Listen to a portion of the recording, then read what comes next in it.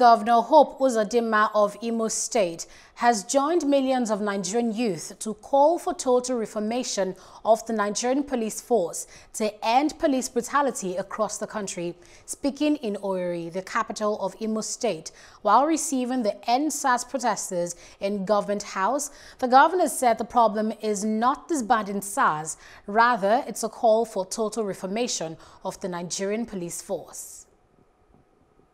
We have decided to back you up. It is not only disbanding SARS that is the solution. This year protest has provided an opportunity for government to look inwards. Yes, sir. And look at the activities of Nigerian police. Yes, sir. Vis-a-vis the welfare and remuneration of Nigerian police. We can hear you, Governor. Whether they are getting the required training that is deserving of them. Yes, sir. I can assure you, and I want you to hold me responsible for it.